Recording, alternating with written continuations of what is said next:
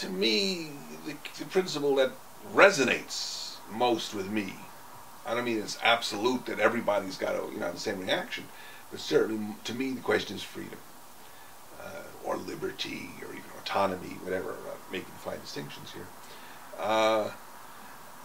Perhaps that's to do with my personal psychology, my personal neurosis, but I have always hated oppression. I've hated bullying.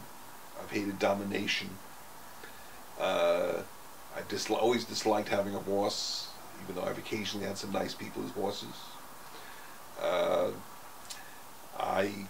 The idea of people having the right to decide for themselves has always been to me kind of fundamental, and that reaches, affects me at an emotional level. Sometimes this has caused conflicts even with anarchists. One of my arguments I have with anarchists, like, well, what if people choose something that we anarchists don't agree with? What if an oppressed nation chooses to have their own government, their own state? What if workers choose to have a conservative union? What if gay people want to get married by the bourgeois state, or want to be allowed to join the U.S. imperialist military? And some people say, well, we're not for that, so we're against it, so we're not going to support that in any way. And my feeling is, well, people learn through their own mistakes. They have a right to choose their goals.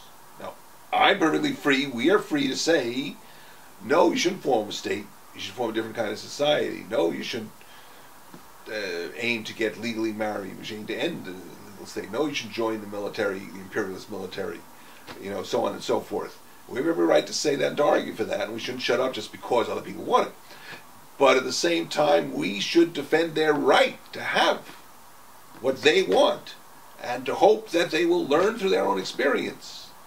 And to me, the question of freedom is really a fundamental value that is one of the factors that made me become an anarchist, and which I believe is central to whatever you want to call it, a different kind of society.